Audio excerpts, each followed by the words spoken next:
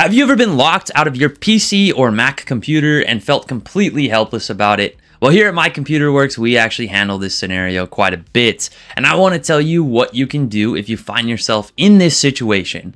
Now, before we talk about how you get back in, let's talk about how you got locked out, right? How did you get locked out in the first place? Well, the obvious reason is that maybe you forgot your password. Now, this does happen. There's no shame in it. Everybody forgets passwords. We're all human, right? So whether it be due to age and you just are getting up there and you can't remember your passwords or your PIN or anything really, or you just maybe we're just in the hospital, right? We see that one a lot. If you were just in the hospital, you maybe forgot your PIN or password while you were in there because you had other things more pressing on your mind, like your health, right?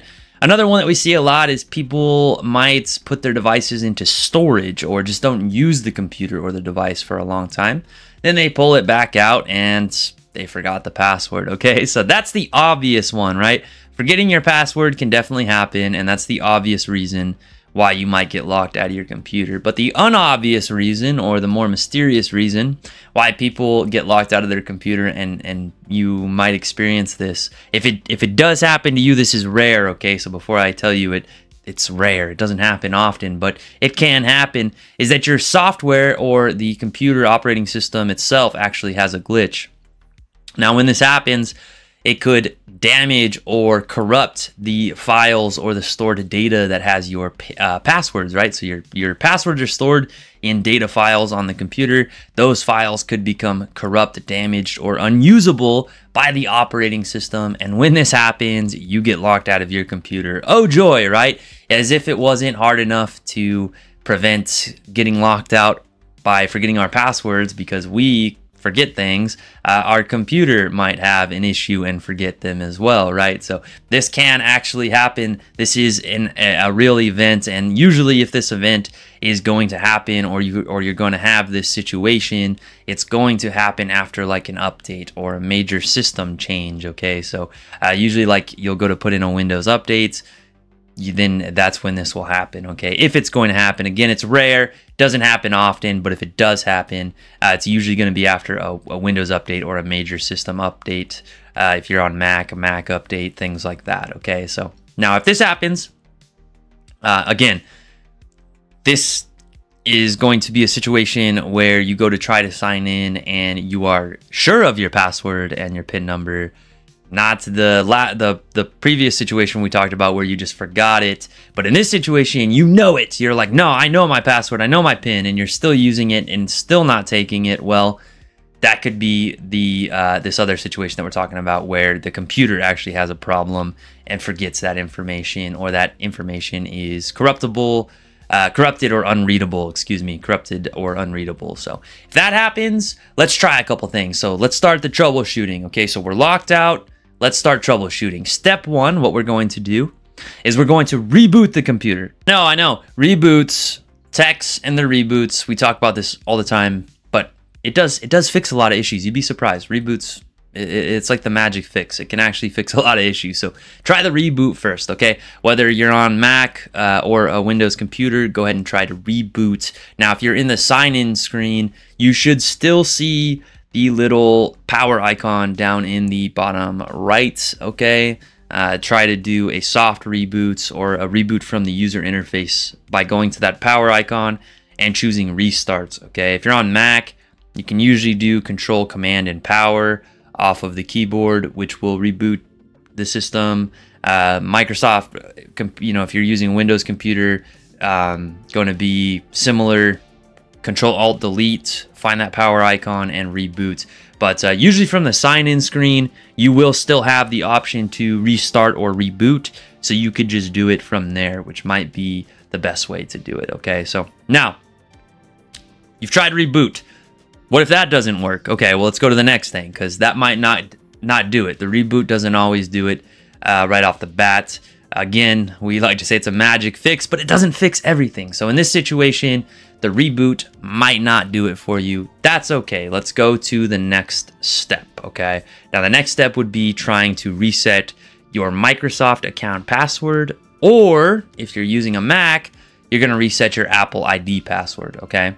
Because you might not remember, but when you set up your computer, whether it be a Windows computer or a Mac computer, you have to tie an account to it. So if it's a Windows computer, you have to tie a Microsoft account to it. If it's a Mac computer, you tied an Apple account to it. You might not remember doing this when you set it up, but you probably did, okay? Because it's usually required or hard to skip past, at least on the initial setup. So if that's the case, maybe the password you're using is actually your Microsoft password or your Apple ID password. Man, that might be what you're using to get in. So what you could do is, let's say you're using a Windows computer, you would go to another device, like another computer, phone, tablet, whatever. You would go to Microsoft.com, sign in, reset that password. If you don't know the password, you can reset it. If you know it, you can use it to sign in, get in there, reset your password from the settings. Same is true with the Apple account. If you know the password, use it to sign in, reset your password. If you don't know it, reset it. Use this new password on the computer. Try that. That might let you sign in. Or for Windows computer, a lot of times if it's like the PIN number you're having an issue with, they'll have a reset PIN option, but you will need a working Microsoft password, account password, to be able to do that, okay? So that is going to be the next step. So if the reboot doesn't solve it, we're going to reset our Microsoft password if we're using a Windows computer. If you're using a Mac, you would reset your Apple ID password and then use that new password to either get in or get to the next step of like resetting your PIN for Windows, okay? That would be step 2. Step 3, if that doesn't work, is going to be a bit more complicated. This is where things get pretty technical, okay? So you need to boot your device into safe mode, okay? Now, right off the bat, that can be trouble for some people if you've never done that before. Each, Windows and Mac have their own way of booting into a safe mode.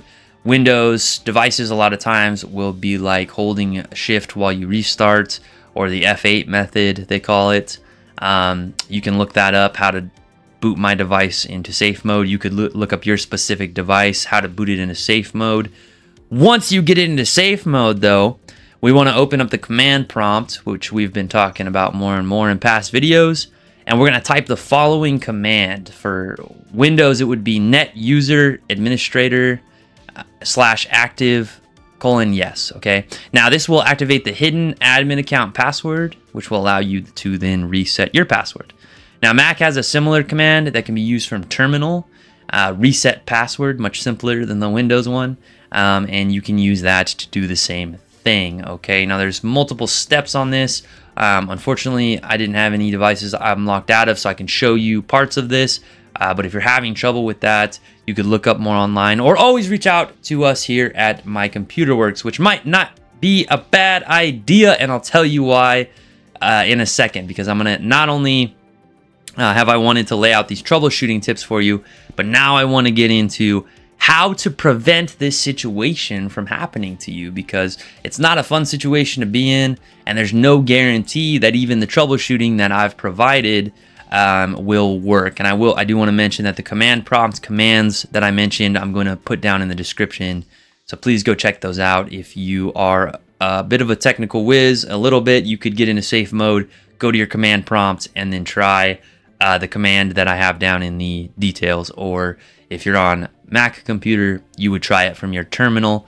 But if you're not a tech savvy person and you're not into advanced troubleshooting, that's not for you, please reach out to My Computer Works. Numbers at the beginning, the end, down in the description. And let's talk about how to prevent this from happening to you at all, because that would be the ultimate situation, or how to easily fix it by having a contingency plan, which I'm going to talk about here in a second. But let's talk about all of these. What if all of these methods fail, okay? Because that is possible, right? Like, all of this stuff is failable, right? None of it's perfect. It's all fallible. It could all fall apart in front of your face. So what to do when that situation occurs, because I would hate to see somebody in that situation, because usually what that means is data loss. Oof, we don't like data loss. Data loss is bad. Data loss means you're losing pictures, documents, things that matter to you on your computer, right? So we don't want to see that. So let's talk about backup, okay? Backup is basically the greatest contingency plan that you can have on the computer in case this situation ever happens to you or you find yourself completely locked out. Because if you get locked out completely and none of the troubleshooting we just mentioned works and you can't get back in, you're going to have to reset your device back to factory defaults, okay? Now, we've talked about this in past videos, right? Like backing up your system and wiping and re-OSing, okay? So if you already have a backup method in place, like let's say you have a cloud backup, like the one here at My Computer Works, which is managed by us, it's running all the time, which is two important things you want to see with your backup. You want to have it running all the time. You want it managed either by yourself or somebody that you can trust, okay? And you want to make sure that it's grabbing everything every day if it can, okay? At least everything new, okay? So that's what our cloud backup does. You need to try to find yourself something that, you know, if you're going to go with ours, perfect, you're set.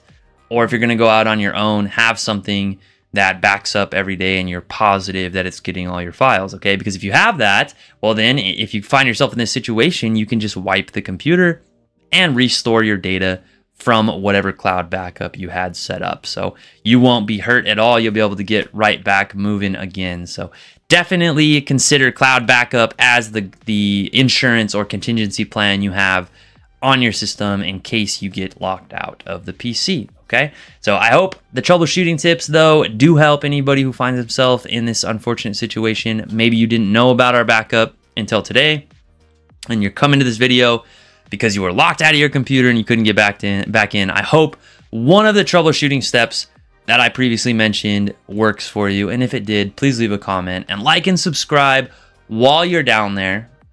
If you're locked out and you can't get back in, if you're still locked out, contact us. Like I said, phone number beginning into the video, down in the description. This is something we see all the time and we help people out with all the time. So please reach out to us. We'll help you out with it. Thank you, everyone. And please, like I said, like and subscribe before you go. See y'all on the next one.